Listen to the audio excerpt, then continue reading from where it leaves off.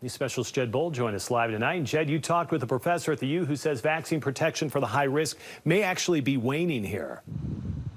Yeah, exactly, Mike. You may recall that back in August, those who are immunocompromised became eligible for a third dose of vaccine, and that's considered fully vaccinated for that population. The CDC says they are now ready for a booster 3 months after their third dose of mRNA vaccine. Dr. Hannah Imlay is an assistant professor of infectious diseases at the University of Utah School of Medicine. Her expertise is immunocompromised patients who represent as many as 1 in 10 people in our state, she says. These are people with some deficit in their immune system. That could be due to an organ transplant, medication like chemotherapy, or because they have an innate deficit. They are at higher risk of death from COVID-19.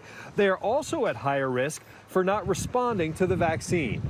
So that third dose is really to be considered their primary series. And just like everybody else, that means that immunocompromised patients are due for a booster, but instead of that booster being their third dose, that booster is now their fourth dose.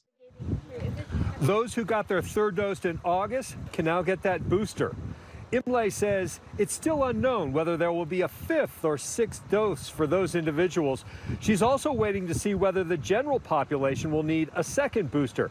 The doctor says that will depend on the emergence of new variants and also community transmission in the weeks and the months ahead. Mike?